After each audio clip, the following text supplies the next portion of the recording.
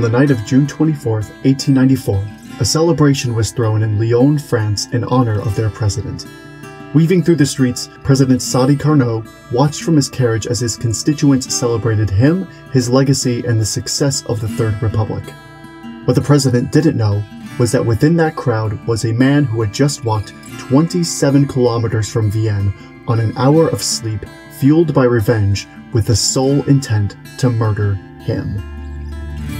This is the story of that man, a movement, 2 bombers, and 3 executions.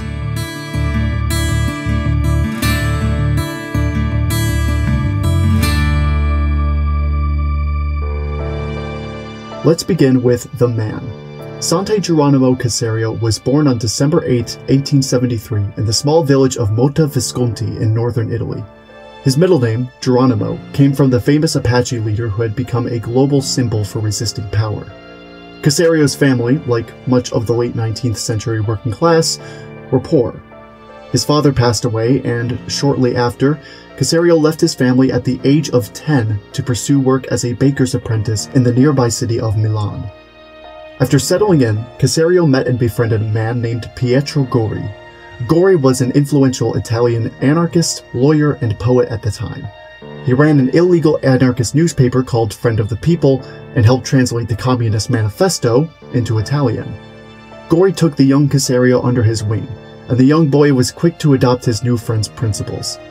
In writing about Caserio, Pietro recalled the boy as being shy, kind, and hardworking. Caserio soon began handing out anarchist pamphlets, rented a flat, and would even often house his homeless comrades.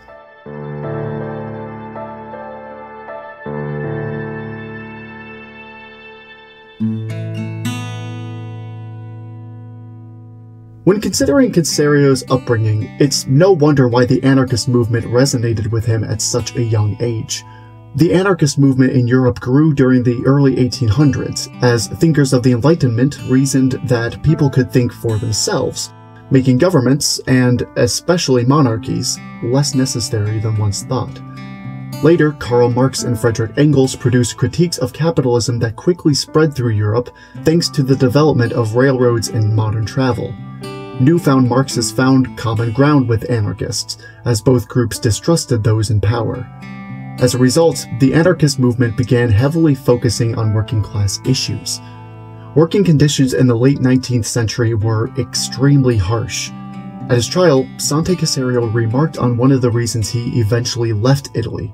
Quote, "I left my native land because I was often brought to tears upon seeing little girls of 8 or 10 forced to work 15 hours a day for a miserable wage of 20 centimes." End quote. Caserio's father died of pellagra, a common disease most prevalent in malnourished working-class people. Sante Caserio had been made acutely aware of his low social ranking, and saw the only path to liberation was to destroy the system that held him and his comrades down. Caserio continued working as a baker in Milan into early adulthood, splitting his meager earnings between bread and printing anarchist pamphlets. In 1892, he was arrested for the latter and spent 8 months in prison. Shortly after his release, he was called to serve in the military. For Caserio, serving in the military contradicted his anarchist values. Refusing to enlist, however, would mean more prison time. Instead, Caserio opted to flee his home country, heading first to Switzerland, then to Lyon, France. In Lyon, he connected with French anarchists before moving around the country. First to Vienna, then finally setting down to the small town of Sète, where he once again took up a job as a baker. When Caserio moved to France in 1892, the country was approaching the 100-year anniversary of the French Revolution, and had been operating under the Third Republic government for the past 20. Marie-François Sadi Carnot was approaching his 5th year in office as president, and he was very popular. Carnot took office in 1887, replacing an administration marred by corruption. He came from a well-known and respected family, and served as Minister of Public Works and Minister of Finance before finally taking office. While France's government continued to struggle with corruption and scandal under his leadership, Carnot himself remained more or less unscathed. Among France's population, however, things were heating up.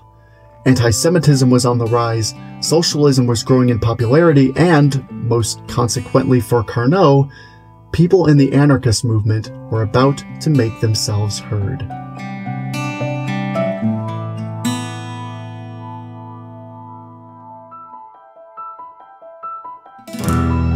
Since the establishment of the Third Republic in the 1870s, France's anarchy movement remained more or less dormant for the past 20 years. In the 1880s, anarchists in Switzerland began theorizing the idea of propaganda of the deed. This involved anarchists taking bold, individual action in retaliation to power, in hopes that such actions would inspire more individuals to carry out their own actions, thus setting off a sort of chain reaction. While in concept, propaganda of the deed did not directly encourage violent acts, it was well understood that such acts would generate the most attention. On December 9, 1893, Auguste Vaillant threw a homemade bomb into the French Chamber of Deputies. In the time of the Third Republic, the Chamber of Deputies served as the meeting place for the Legislative Assembly of the French Parliament. The weak device didn't kill anyone, but over a dozen people were injured. Vaillant was promptly arrested and sentenced to death. His final words were, quote, "Courage, cousins, long live anarchy," end quote. After the attack, the French government passed laws restricting freedom of press to prohibit publishing anarchist documents or criticisms of the government. However, the execution of Vaillant only spurred inspiration for what would become the second attack. 1 week after Vaillant's execution, Amélie Henry set off a bomb at Café Terminus, a popular cafe frequented by the aristocratic French citizens, who Henri considered to be the bourgeois. Henri was successful in killing 1 person in his attack and injuring 20. Like his comrade, whom he sought vengeance for, Amélie Henry was sentenced to the guillotine for his crime, and was executed on May 21, 1894. Both executions were approved by President Carnot, and both were noticed by Sante Caserio.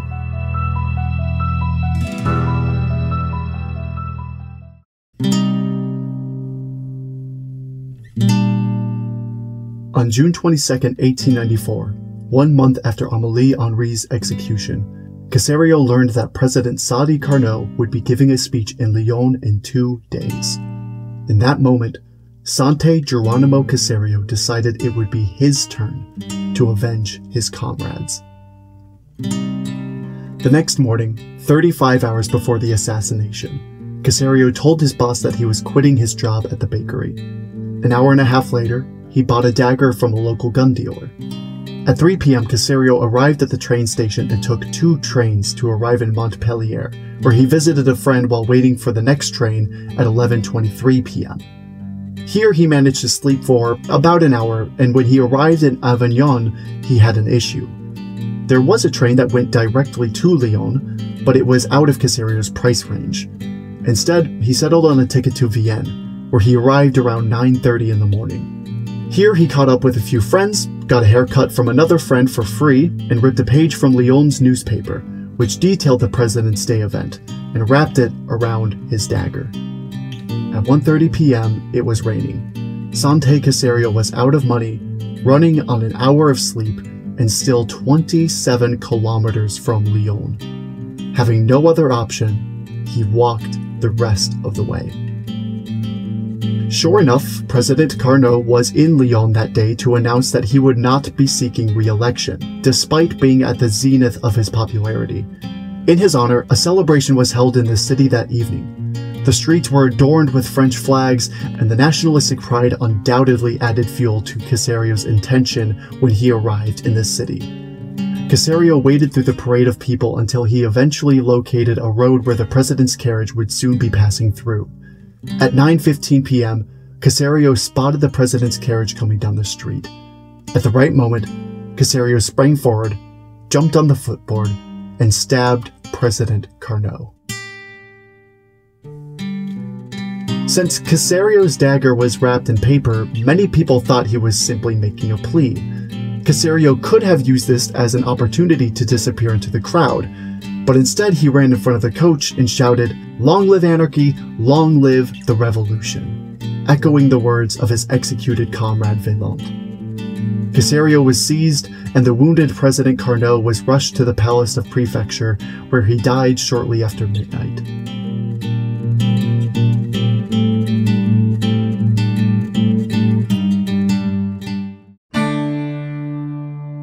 At his trial, Caserio made no attempt in apologizing for his actions, or to plead insanity. On the contrary, the 20-year-old anarchist was calm and even witty at times. At one point, the judge said, "You had no right to kill the president. There's a natural law which prevents killing."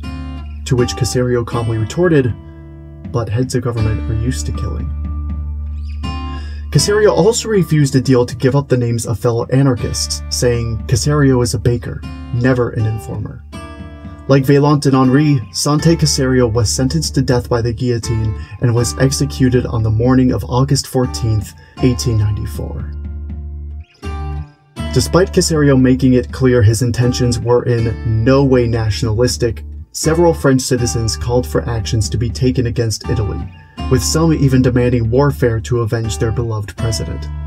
No such actions were ever taken, but it did take some time for tensions between the two nations to subside. President Carnot was succeeded by Jean-Casimir Perier, who served the shortest presidency in French history at only 6 months. After his execution, Santé Geronimo Caserio's friend Pietro Gori wrote a ballad dedicated to his comrade. The words are as follow: "Workers, these words are for you, of the sorrowful song of mine, which celebrates a bold and strong young man, who for love of you challenged death. It shined in your pupils, Caserio, the spark of the human peak, and to the working and crying people you dedicated all your love and hope, and you rose in painful act to avenge a stranger's suffering, and you struggled, you so good and mild, to shake those tired and disheartened souls. The powerful shuddered at this proud act, and new treacherous plans were hatched in their minds. But the people to whom you gave yourself entirely did not understand you, and yet you didn't yield.